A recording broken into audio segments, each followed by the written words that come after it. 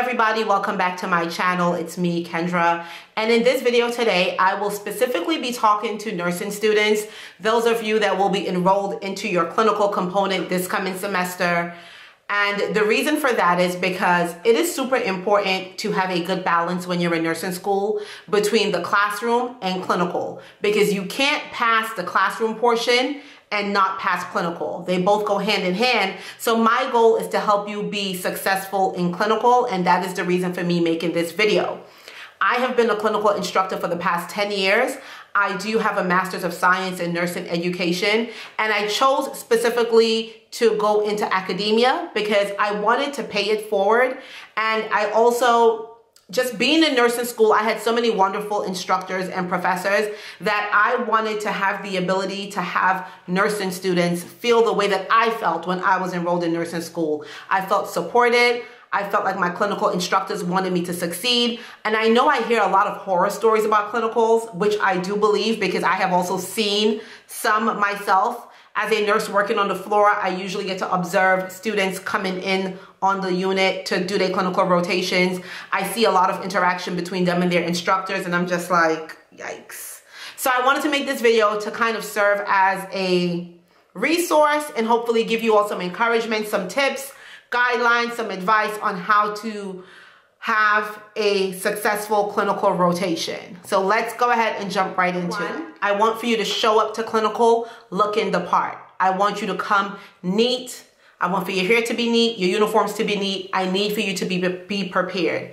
Get there a little bit early if you know that you need to drink coffee or you need to have breakfast before you start. Try to get to your clinical site a little bit early so that way you get all those things squared away. I don't want for you to be rushing in, flustered. Oh my God, I'm late. I'm trying to find my instructor. Be sure that your instructor provides you with a very clear plan of where she wants for you all to be the beginning of the day. Like, do you want us to meet you in the main lobby? Do you want us to wait for you outside? Just establish those things with your instructor and arrive to clinical prepared. You need to look the part. Neat. If your scrubs are wrinkled, absolutely that's a no. Try to iron your clothes. Make sure your hair is neat, you're clean, you look good, you look presentable. Please, please, please. That is so important. And I know I keep stressing this, and I think I even talked about it in one of my earlier videos. And the reason for that is, as unfortunate as it is, presentation is everything. First impression makes a lasting impression. Since we're on the topic of showing up to clinical prepared and being a professional, please carry some resources with you. Now, I know nowadays a lot of students are not carrying actual textbooks, and a lot of your textbooks are on your laptops or on your iPads, so on and so forth. I don't want to tell anyone to bring their electronics into the clinical setting because now we're talking about possible losing or having it, I don't want to say stolen.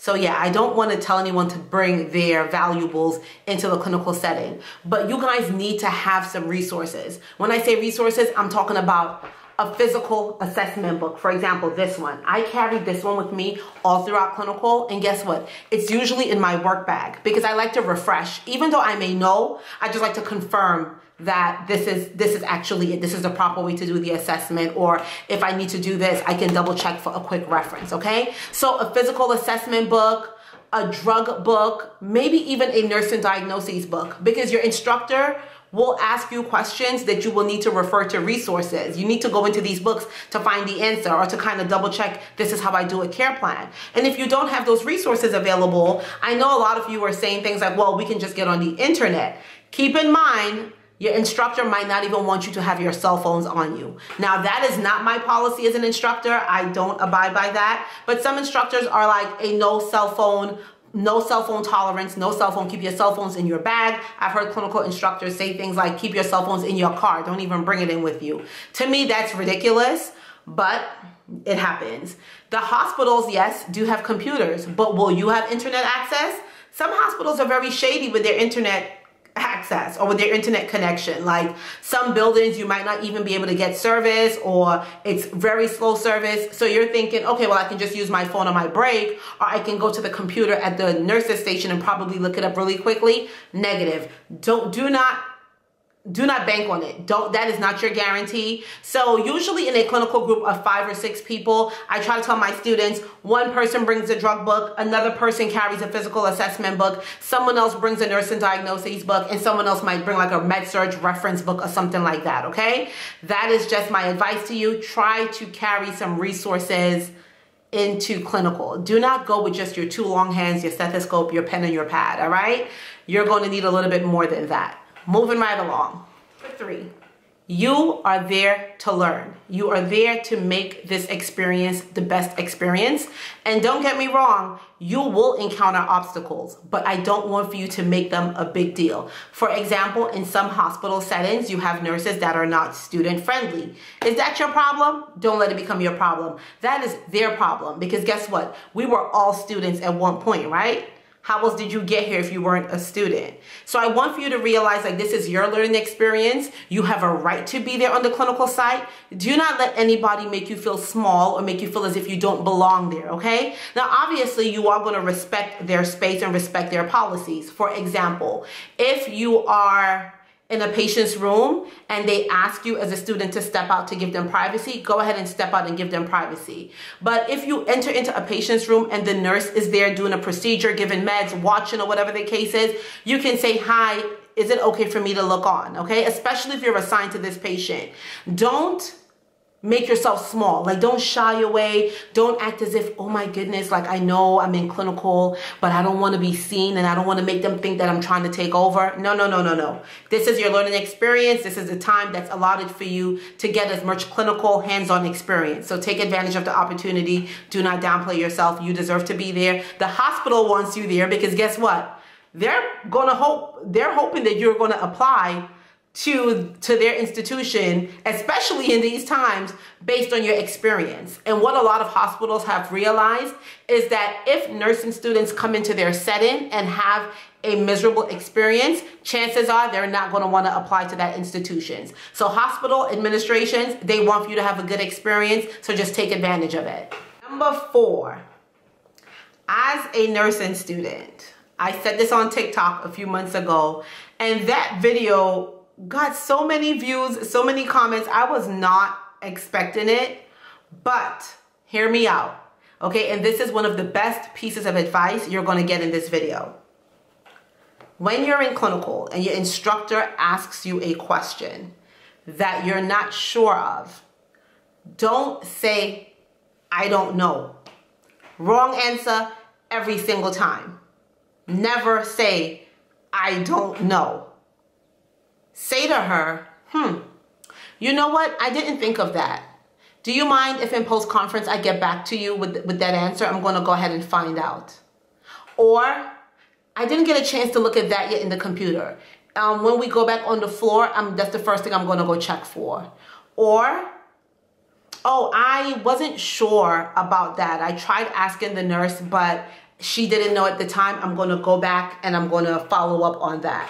Or I did ask the patient, however, the patient was in pain and I couldn't finish the assessment. So once the pain is taken care of, I am going to go back and finish assessing the patient.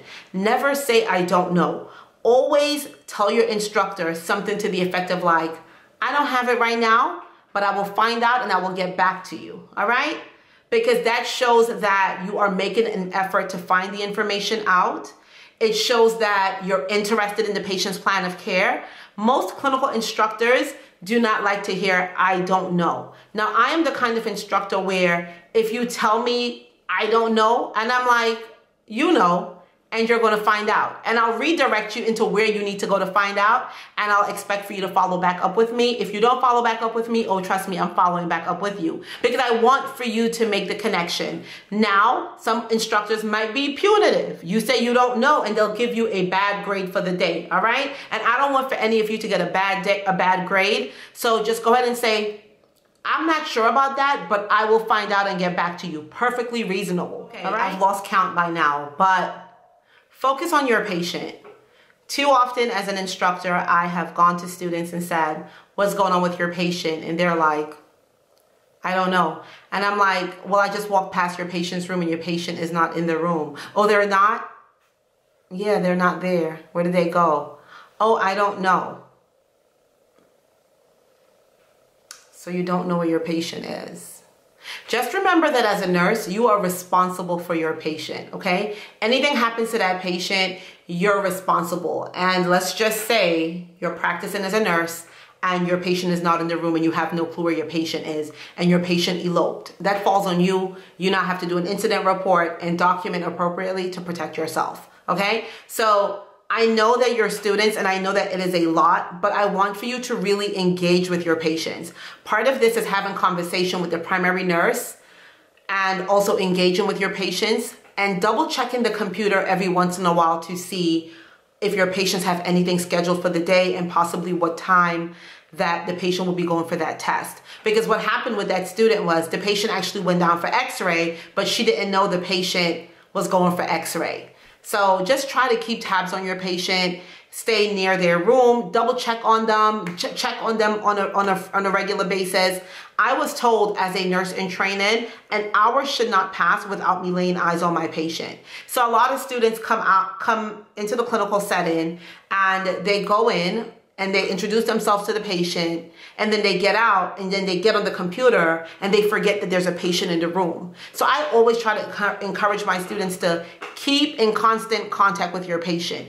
It is okay to look up information on the computer, but that should never be your sole focus. I want for you to engage with your patient. You should know where your patient is at all times. At all times as a nurse, you need to know where your patients are, okay? Because if someone comes and says, hey, I walked into room 26 and he's not there, you can't just say, oh, well, I don't know where he is. You need to know where that patient is, okay? So a lot of times, nursing students, you all shy away from engaging with the patient. Engage with your patient, spend time with the patient, double check your patient orders, ask the patient, did the doctor mention anything to you yesterday about you going for any testing today? Because sometimes your patient knows what's going on more than the primary nurse who's taking care of them, okay? And there's a reason for that. I'll get into that in another video, but just focus on your patient because you're supposed to know where they're at and what's going on with them at all times. It's something else I don't want for you all to do when you're in clinical. And I always point it out because nursing students always do it. And I'm gonna enact it here for you in a little bit, right? So you're a student, you're in the room and you're having a conversation with your patient. The physician walks in and this is what you guys do. You leave. Where are you going? Why did you leave the room? Unless the physician asks you for privacy with the patient, you have a right to be there. You need to listen in, okay? It can be the doctor or any other provider, the NP, the PA. Do not exit the room. You are the nursing student. You're part of the patient's plan of care.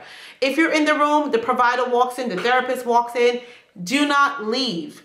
You need to know what's going on with your patient. Why is that person coming into the room to talk with the patient? Pay attention, listen to the conversation. The reason for that is at that moment, the provider might give the patient what the plan of care is. Okay, Mr. Such and such, your x-ray came back, it was negative. I think I'm going to discharge you home this afternoon. Do not leave. You have a right to be there. Not unless the provider asks you to step out because they want privacy, should you leave out of the room. Or if the patient says, do you mind giving me and my doctor or me and my nurse practitioner time alone, then you excuse yourself, okay? Because also that's having respect and bedside manners. But other than that, you have a right to be there. Do not scurry out the room. Do not be afraid of the providers. They know you're a student. They know that you're learning and you deserve. I am going to discuss in this video, and I think I'm going to do some more follow-up videos on nursing students within the clinical setting because there's a lot of things, even like when I was in nursing school, there were a lot of things that was never told to me to prepare for clinical. And I'm just like, well, how do y'all expect for students to know that if you guys are not telling them, right? So as a nursing student, your only job is not to give meds. And I think you guys are usually very excited. Oh, I want to give meds. I want to give meds. That is not the only reason why you were there. As nurses, we take care of the entire patient and we do so much. So as a nursing student, checking in on your patient, making sure that your patient has gone to the bathroom, making sure that your patient has fresh water at the bedside if they're not NPO, asking your patient, did you get washed up today? Do you need for me to help you? Would you like for me to bring you over your toothbrush and your basin so you can brush your teeth? Those are things that you as a nursing student should be doing. Your instructor should not be telling you, go do this, go do that, all right? Because you've learned some of this in fundamentals. That's why you're there. We don't only go to assess and give patients their medicine. We take care of the patients. For example, if I go in, when I go to introduce myself, if I notice that my patient's face is crusty, I go and I get a warm washcloth and I say, here, go ahead and wipe your face because you have some stuff on it. We pay attention to so many different things, and there's so many different aspects of nursing.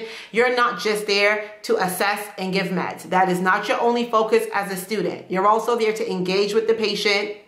Okay, you're there to make sure that their basic needs are met, including ADLs. All right, so just keep that in mind. Anyway, I'm going to cut this video off right here. Leave me some comments. I always try to get back to you all in the comments. Let me know if you agree, disagree, if there's anything you want to clarify. Subscribe to my channel, like this video, and I will see you all again in the next video.